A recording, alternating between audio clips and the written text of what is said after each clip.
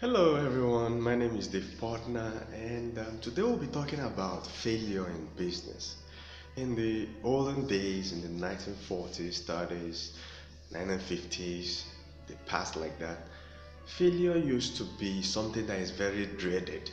That is, people fear failure. If you're an employer and you fail, you get fired immediately. If you're an employer and you fail, you shut down the business and go to the next business. It has always been like that for a long time.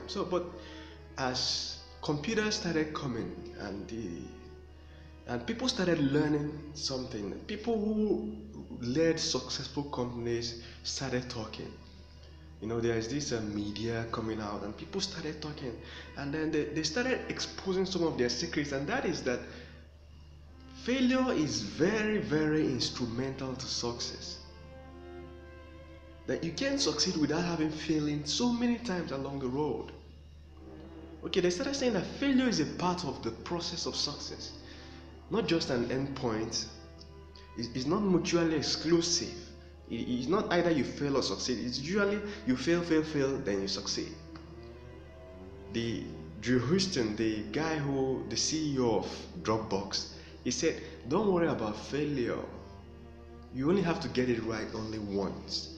So people started understanding failure in a new dimension. But there is still a problem. Failure is still very dangerous. Failure is still very disastrous. Failure still kills companies even till today at a very wide scale. In fact, official statistics says that only 2.5% of new companies survive within the first 2 years.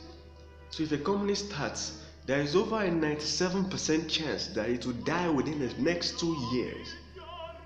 So the failure rate is still very high.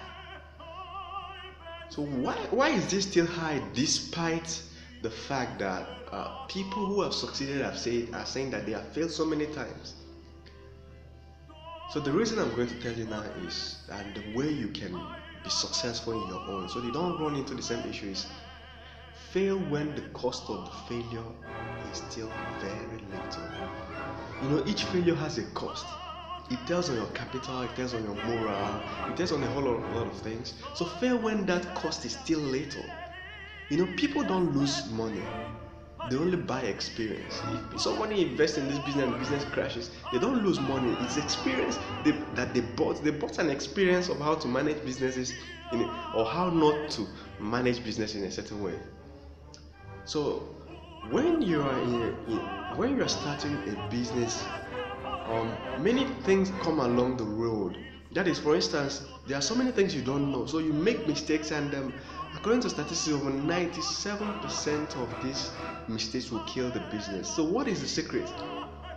Start the business when you don't have enough wherewithal to run it, when you don't have enough capital to waste. That is the best time to start this business. When you don't have enough human resources, best time to start this business. Okay, you start it at a smaller scale that your small capital can run. So those mistakes you will make will be little. The cost will be little. So assuming you have only 5,000 naira to run a business, and you make a mistake, for instance, you place the wrong advert on Facebook and it runs for 1 week and you get no returns. You might have wasted 3,000 naira or $3,000 as the case may be, but then it's still small. You can recover. By next month, you see yourself bouncing back and recovering. But some people don't do this. They don't start on time. So they start when they are now ready and when the capital is now huge. You see them making the exact same mistakes they would have made with 3,000 naira at $300,000. You see them having a lot of money and they are making the basic mistakes they should have made when they were still starting up. So that's why you see so many startups, they start up, they make a lot of noise, they get investors and funding, then they burn down. It happens all the time. Go check the news all the time. You see a startup that gets $1 million, $2 million funding, $5 million funding, the next thing they are burnt it through because they are making simple basic mistakes that anybody who started business at a small scale would have known, but then they are making it at a very high cost when they now have a lot of money. So each simple mistake costs a lot of money. So the secret is start when you are still not having a lot of capital at hand, start a smaller model or version of that business and start trying things out and learning. You need to learn as fast as possible. Okay? So the final thing to always check is that, hey, from any little mistake you make, you learn from it. Any little mistake you learn.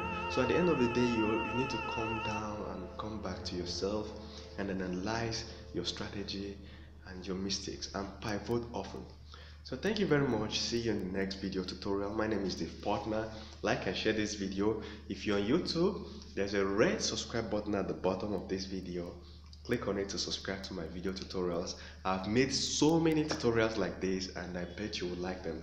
Thank you. See you in the next video.